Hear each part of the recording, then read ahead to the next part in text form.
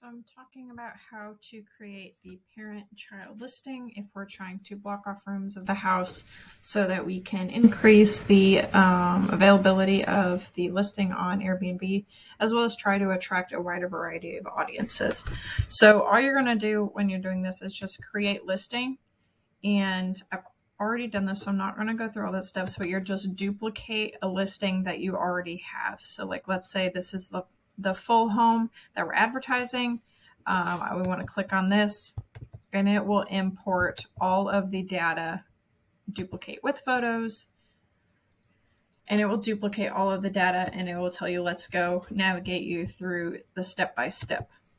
All right, so let's say we've done all those and we have the secondary listing built. So we'll go to listings, and in this case, I already have it built. That is this one, an entire home in Hampton. And from there, you just finish up the listing as in, oh geez.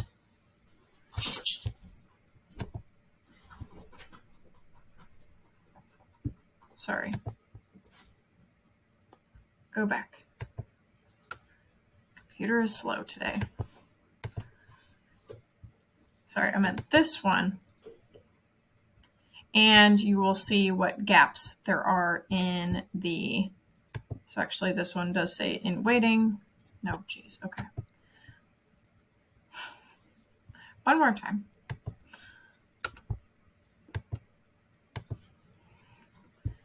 So you'll fill in the gaps in any of the listings, remove the proper photos of the bedrooms you'll be locking off, make sure all the wording talks about how many people it can host. So like now, it's not going to be able to host 14 people. It'll only be able to host up to 8 is what we're advertising. So, so we're trying to attract that smaller audience. So like all of these need filled out and whatnot. You can copy these from the parent listing because most of the information is exactly the same. Again, just modify it to whatever building or whatever bedroom we're cutting off.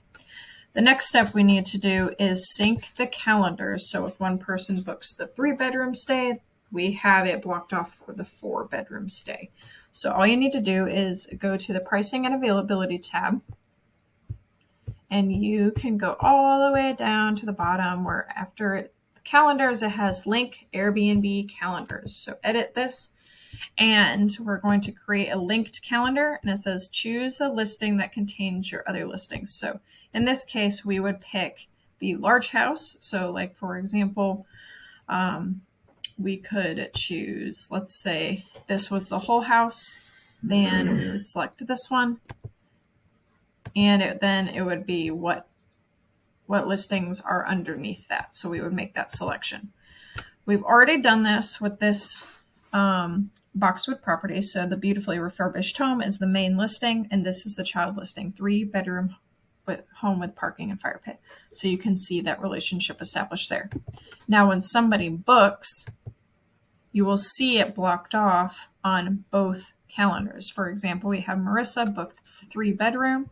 It is now blocked on the whole boxwood home booking. So no one can block there. The last thing we need to do is make sure in our property management software, we currently use Hospitable, that it is also reflected in this stay. So we are looking, what I had to do in here is I went to my connected accounts and made sure all of my listings were updated from Airbnb. So I resynced it. And then what the next step I had to do was actually associate those calendars within the property management software as well, so that it could reflect properly. So I had to come here into the parent listing, and I added the sub listing of 3-bedroom home with parking and fire pit. So that is how we made that parent-child relationship.